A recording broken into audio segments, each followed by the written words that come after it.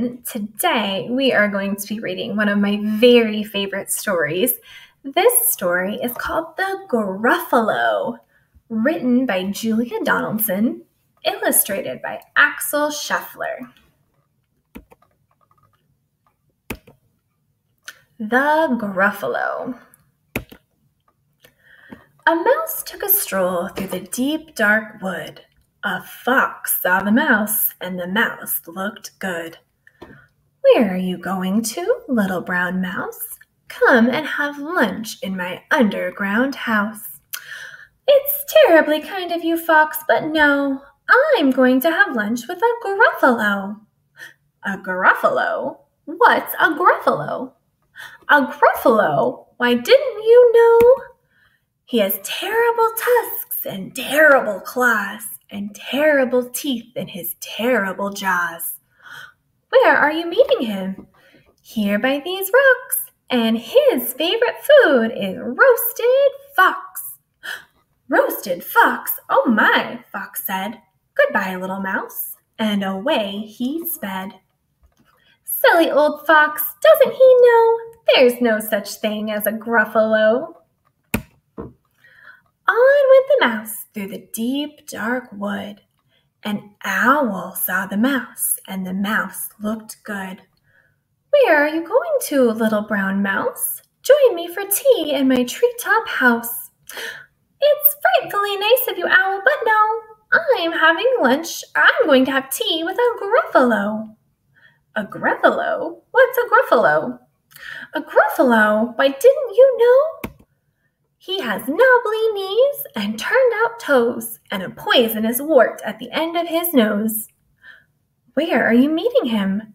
"Here by this stream, and his favorite food is owl ice cream." "Owl ice cream? Too-wit, too-hoo! Goodbye, little mouse." And away Owl flew. Silly old owl, doesn't he know there's no such thing as a Gruffalo? On went the mouse through the deep, dark wood. A snake saw the mouse, and the mouse looked good. "Where are you going to, little brown mouse? Come for a feast in my log pile house." "It's wonderfully good of you, snake, but no, I'm having a feast with a Gruffalo." "A Gruffalo? What's a Gruffalo?" "A Gruffalo? Why, didn't you know? His eyes are orange, his tongue is black. He has purple prickles all over his back." "Where are you meeting him?" "Here by this lake, and his favorite food is scrambled snake."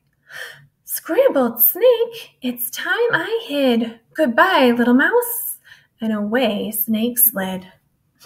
Silly old snake, doesn't he know there's no such thing as a Gruffalo? Oh!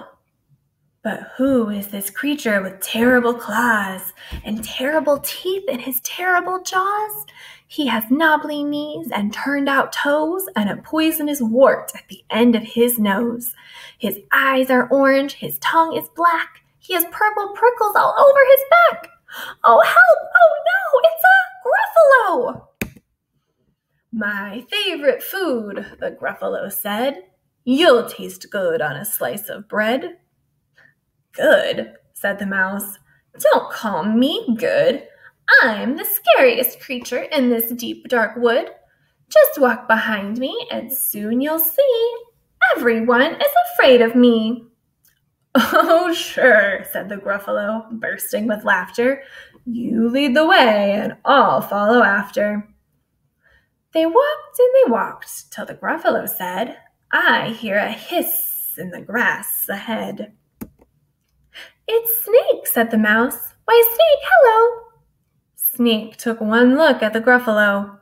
"Oh dear," he said, "goodbye, little mouse," and slid right into his log pile house. "You see," said Mouse, "I told you so." "Amazing," said the Gruffalo. They walked some more till the Gruffalo said, "I hear a hoot in the trees ahead." "It's Owl," said the mouse. "Why, Owl, hello." Owl took one look at the Gruffalo. "Boo-hoo," he said. "Goodbye, little mouse," and flew right up to his treetop house. "You see," said Mouse, "I told you so."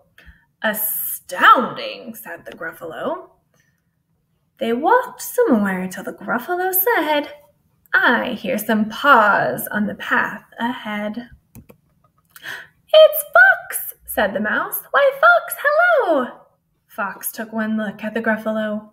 "Oh, help," he said. "Goodbye, little mouse," and ran right into his underground house. The Mouse said, "Gruffalo, now you see, everyone is afraid of me. But now my tummy is starting to rumble, and my favorite food is Gruffalo crumble." "Gruffalo crumble," the Gruffalo said, and quick as the wind he turned and fled. All was quiet in the deep, dark wood. The Mouse found a nut, and the nut was good. And that is the end. That was the Gruffalo.